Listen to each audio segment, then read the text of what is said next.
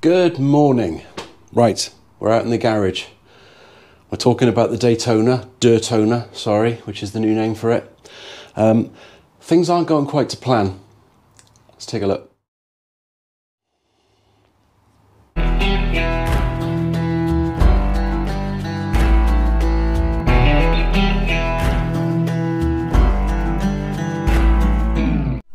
Right, so on a recent video, I showed you the Daytona, started, first click of the button, and all things were good. So I decided to get a number plate fitted, which is legal in all countries except Great Britain. I fitted some mirrors to it, we're getting somewhere.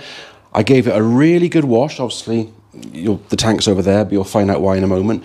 Gave it a really good wash, got it cleaned up, got it all sorted, and thought, right, we're aiming towards the MOT fairly soon. Obviously, things don't always go to plan. So I went to start it the other day and I have no start. I thought, okay, it's been left a few days. We'll get the battery on charge the battery up. Doesn't matter how much I've got the battery powered up, it won't charge.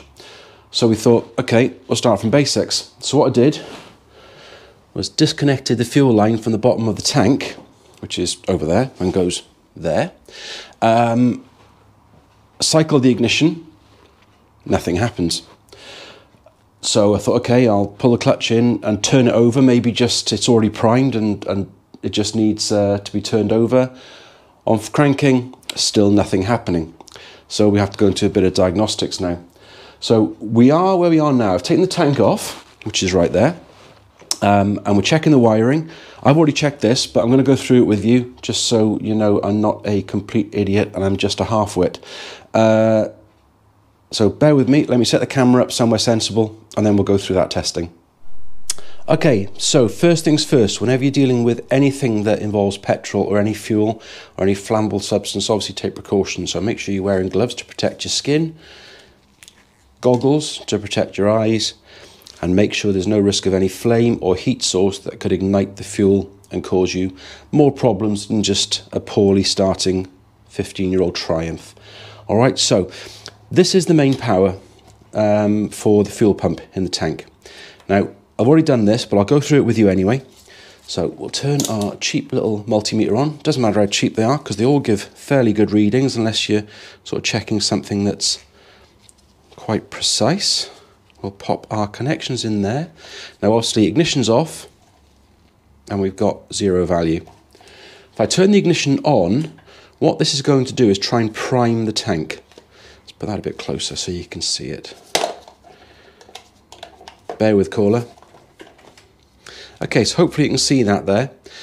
0 volts now with everything turned off. We'll cycle the ignition and it's going at 12 volts.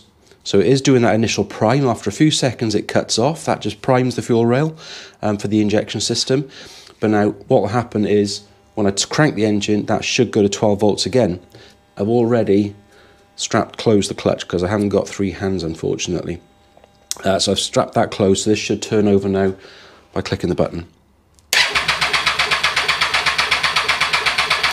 And as you can see, the voltage goes up. Now I know the voltage is a bit low there, it's only showing 9 volts, that's because I haven't had the battery on charge overnight, so that's purely because of that, and I was trying to start it a lot yesterday, which knocked the battery a bit. But what you can see is, when we're cycling the ignition, and when we are cranking it over, we're getting the correct voltage from the wiring, which should go into the tank. All right, so that's one thing done. So one thing I did think about after washing the bike is maybe the tank cap itself hadn't sealed properly, and when washing the bike causes water to go into the fuel. So I drained the fuel off to check it. It was old anyway, so I had to change it. But I've got no separation, so there's no water getting in there, which is one thing that's good, because that's one thing I don't have to worry about. And it's tested okay. So the next thing we have to do is take a look at the fuel pump in the tank, because it looks like either it's blocked or it's just not working anymore, which is something we have to work on. So what we have to do now is siphon out all the fuel that I put in there yesterday. Okay, so what I did was bought one of these contraptions, which apparently is an automatic siphoning system, which you kind of put into the fuel can at the bottom, or whatever you're going to use. You pop that into the tank to the bottom, and then you kind of just work it.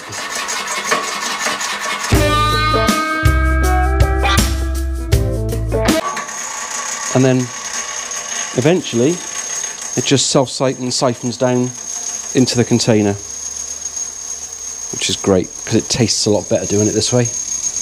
Okay, so we got a bit more out than I was expecting, so in actual fact I probably didn't drain it out completely yesterday, but I know that's not the issue. I've got some petrol over my trousers as well, which is not going to go down too well with the washing machine. Anyway, right, we've got most of the fuel out, more than enough to take out than I need to take the pump out. Let's go on to the next stage. Okay, so the tank's drained. One thing I did forget to mention is when you are working on any fuel system, make sure you're in a well ventilated area, because that is vitally important.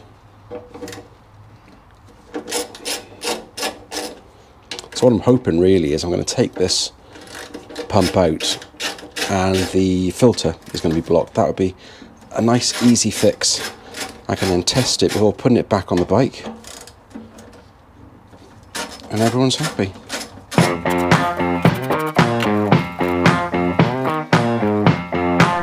Okay, so the pump's loose. I'm just going to make sure that I put it back in the correct place by making a little mark there and there. And then if we lift the lock ring out, and then hopefully the tank will come out, or the pump will come out, sorry, without too much grief.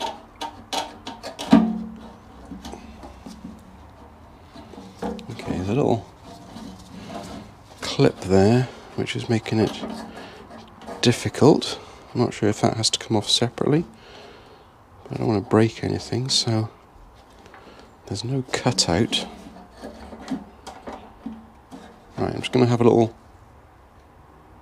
check of the manual and I'll come back to you. Okay, so the tank's ready to come out. It was just that little piece there that was causing a bit of a problem. So I say tank every time, the pump's ready to come out.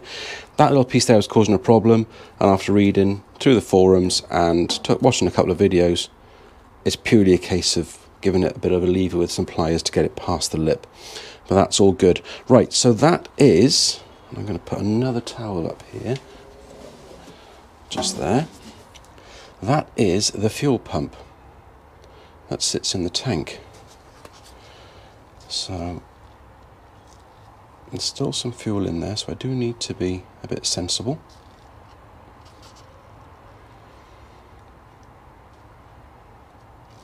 See, my suspicion is it's just blocked. Anyway, right, we're going to have a little strip down, and then depending on what I find, see, it's coming out now, which makes me think it might be just a blocked filter and I've disturbed it, which would be nice. Right, so yeah, I'm going to have a little play, see what I find, and then I'll come back in a sec. Okay, so what we have found is that gauze filter, which is inside the tank and on the bottom of the pump and just stops all the real bad grime getting up into it, is in quite bad condition. It's actually split, it's got loads of problems on it, and I think, looking at the state of it, it's quite badly blocked. Now that could have caused the pump to run dry and do all sorts of problems. So what I'm going to do is put the pump back together, attach it to the wiring, and just see if I can get the pump to motor, because you should be able to feel a little bit of pressure coming out there, even if it's just air, and that'll give me an idea that it's actually okay, apart from that filter, which hopefully is available separate. Okay, so I've connected the plug back up. In theory now, if I turn the ignition on, we might have a little bit of a spurt, hopefully. We did get a bit of fuel out, but while I'm cranking now, what I want to feel is a little bit of pressure there.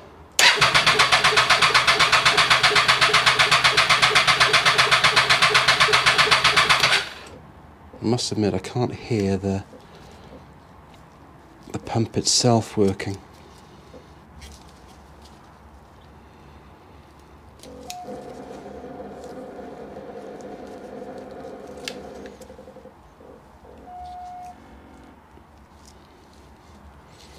Let's just check the power's getting there,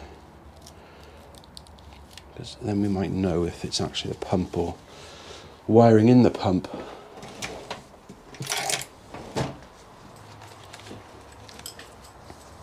Thing with these Daytonas, they make so much noise when they're not actually doing anything, you never know if stuff's working or not.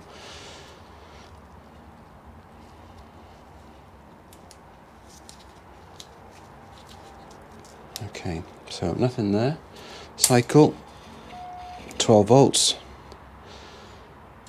Relay kicks in and that turns off. Cycle, we're getting voltage. Okay, so actually everything's getting to the pump. We just need to figure out whether the pump is doing anything itself. So that'll be it for now, I think. I need to do a bit more testing on the pump itself. I think the wiring's all okay, the power supply to it's all okay. I just need to make sure that pump is working, or whether I've just got some sort of blockage in the system, which could be the simple fix that we're all hoping for. So stay safe, guys, look after yourselves, and I'll catch you on the flip side.